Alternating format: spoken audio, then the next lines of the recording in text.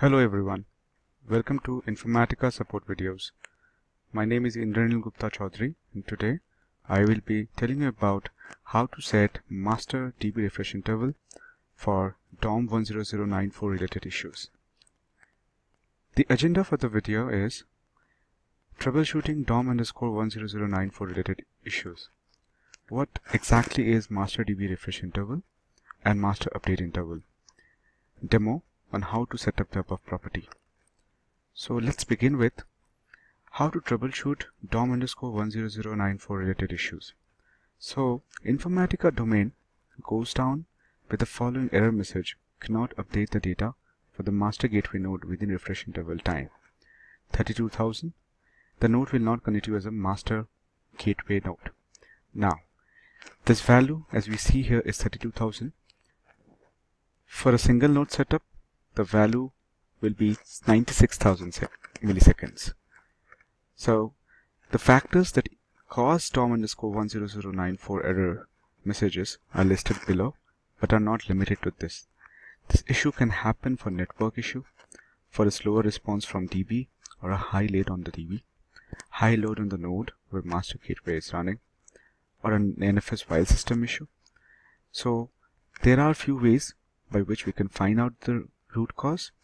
Like the underlying issue can be found out by using a resource utilization report like SAR, or something like a JDBC spy log can help.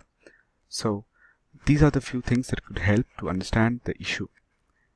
But as a workaround or a solution for this, we can increase the MasterDBRefreshInterval and MasterUpdateInterval.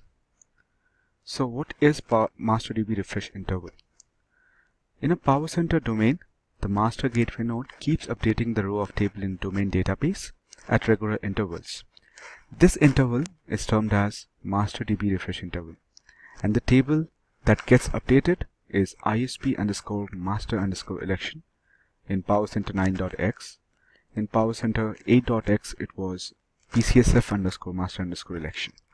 The default value of this interval is 8 seconds. From Power Center 9.5.1 onwards, even a single gateway node would go down with the DOM_10094 error message if the node fails to update the master election table for 12 times, which is like 12 retries into 8 seconds.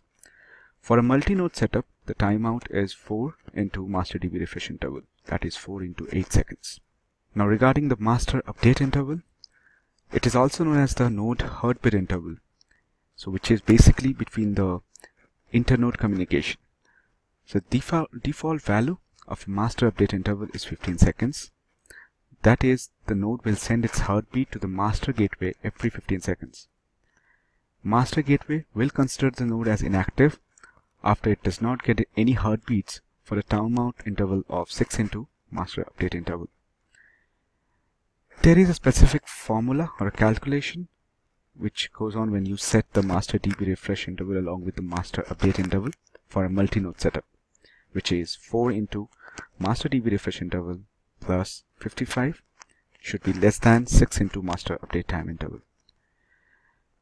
We normally do not encourage or recommend to set the MasterDBRefreshInterval to more than 30 seconds and master update time interval to more than 45 seconds. So this is the max recommended value from Informatica.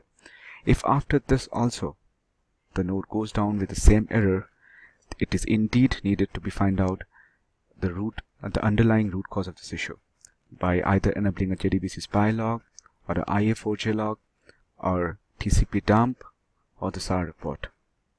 Now let me show you how to enable both the properties.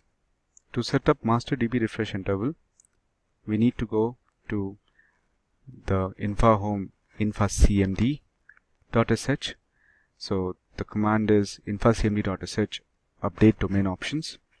So let me show you how to do that. So I am now under my home directory of Informatica. So I'll go to cd isp bin where infacmd resides. The command to be run is /infacmd.sh update domain options -dn with your domain name followed by the username administrator and the password, followed by -do, the MasterDBRefreshInterval, that's the property name, equal to 30 as in seconds. So I have given the value as 30 seconds. So as you can see here, the command has run successfully. Now, for setting up MasterUpdateInterval, I need to bring down the services. So please note, MasterUpdateInterval is required when there is a multi-node setup. So let me show you how to set the MasterUpdateInterval here. So I am in Tomcat bin. I'll just shut down the services. So now you need to add MasterUpdateInterval value and the property in infaservice.sh. So I'm opening the file. You need to search for infa_java_opts and add the property there. So I have added it at the end of the infa_java_opts as -dinfa.masterUpdateTimeInterval equal to 45,000 as in milliseconds. So I will save this file now. Now I will bring up the services. Now if you open the node.log, you would see the changes that you have done in the heartbeat interval as well as in your MasterDBRefreshInterval. With that, I come to the end of the video. The references can be found in KB 158429 and 145762. We would love to hear from you. Please write to us at supportvideos@informatica.com or tweet us, which is the Twitter handler, InfaSupport. Thank you for your time.